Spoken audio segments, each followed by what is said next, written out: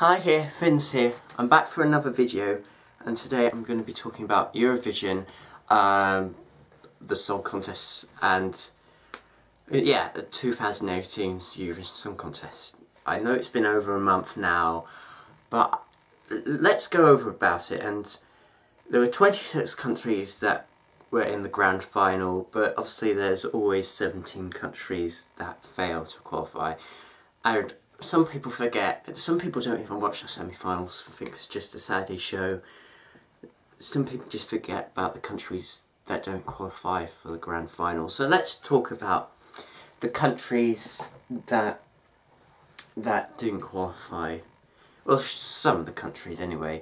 And let's talk about the country, well, I'm going to talk about the countries that I think should have gone through to the final. Let's start off with Belgium, Cynic, Come Out of Time.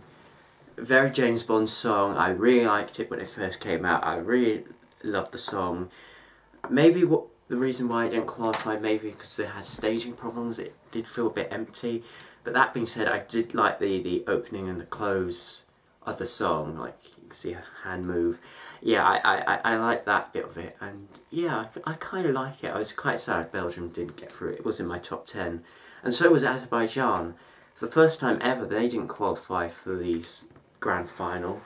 They were first on, and I think on the matter of time, it was a matter of, on the day there were better songs, unfortunately. And I really thought Azerbaijan were going to qualify for the sake of being Azerbaijan. But yeah, I like the staging of it, like shark fins or boats or mountains or whatever they're supposed to be, like fins. I like the set, I like the staging of it. I can see why it came 11th in the semi-final. Almost got there. Other countries I quite like. Switzerland. Switzerland had a nice song. I didn't have it in my top 10, but it was a grow on me on the night. I really liked Stones. I liked the message it had. But it's just who's your Europlace. Let's talk about the second semi-final. There was one country I really loved from it, but apparently the televoters did not want to break the taboo. The televoters did not want to break the taboo. I'm talking about, of course, Malta. I really liked Malta's performance. Christina Bell singing Taboo, I thought was a really good song. And I was surprised because I had it in my top 10. And what really shocks me is that it came 5th in the jury, and you would think coming 5th in the jury would mean it qualified for the grand final, but it actually came last in the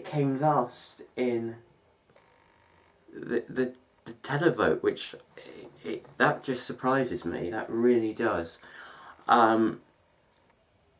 How? Like, the televoters thought that Georgia, San Marino, and even Montenegro, and even Russia were better than Malta. I can understand because Malta doesn't have any neighbours, and the UK wasn't voting, and usually Malta and UK usually gives points to each other, like Ireland and UK, but yeah, and they weren't voting, but it still was a good song. I thought really televoters were gonna get really involved with this song. I thought they were really gonna get interested with this song. Like, it was like good staging. They had a good message about breaking the taboo of mental health, mental illness, that kind of stuff. I really like Malta's song. It's a shame it was dragged down by the televote. And also another song that I was expecting to go through is Poland. I thought they would do much better. It had the Avicii vibes to it. I like DJ Gromi having the snake dance into it. I like the song. Maybe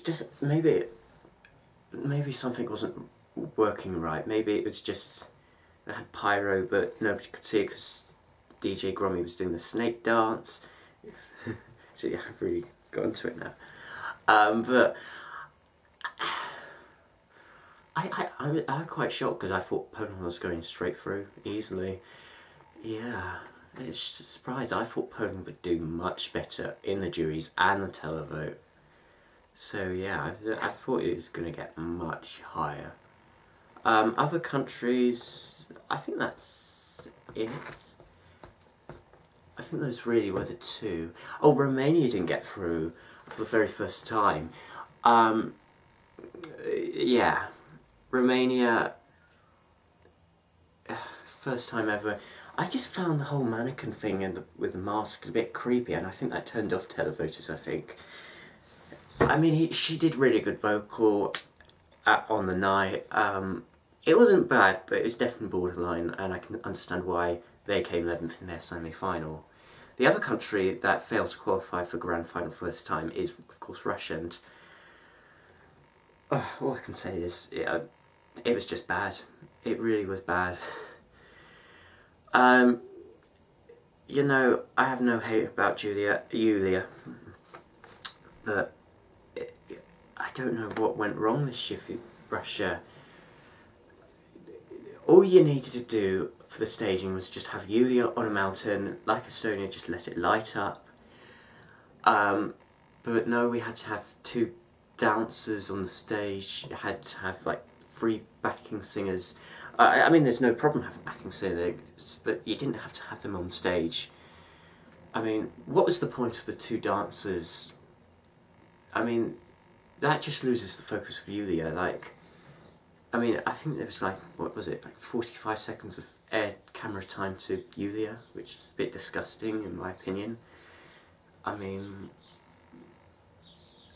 like, why were there 2 dancers on the stage in the first place?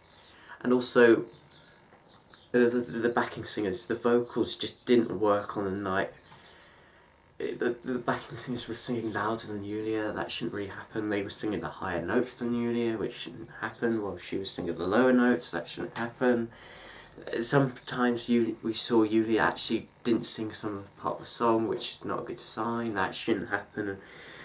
So in a way, it was really a complete mess. And it got Russia's worst result ever. And you know what, I feel so sorry for Yulia, because she's been working so hard to just be on the Eurovision stage. And like, the last 2 years of drama about Russia and Ukraine falling out last year.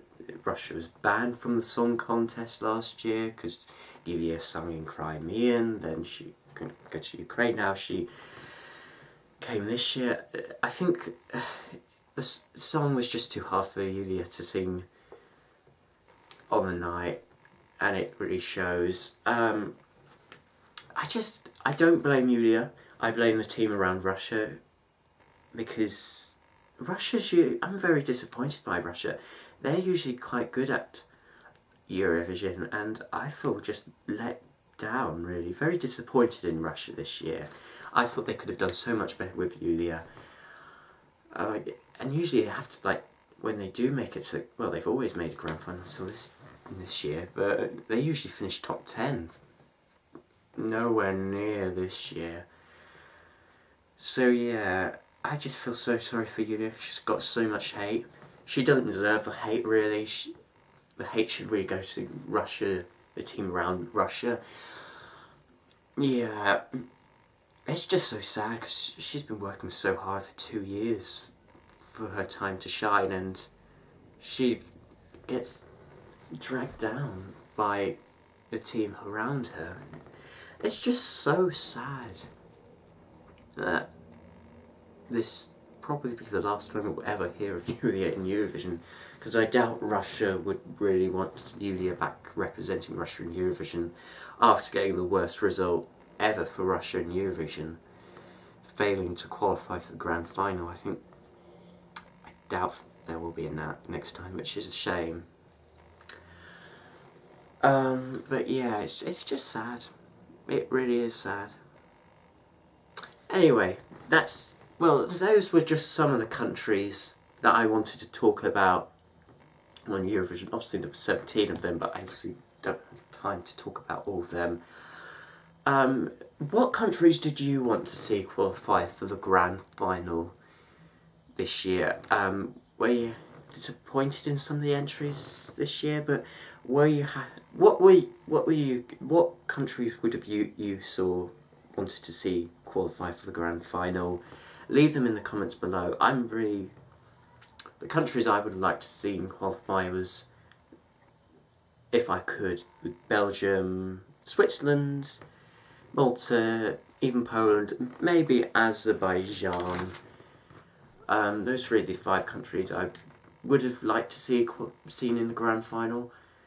Obviously the first semi-final was much harder because the talent was really strong that night.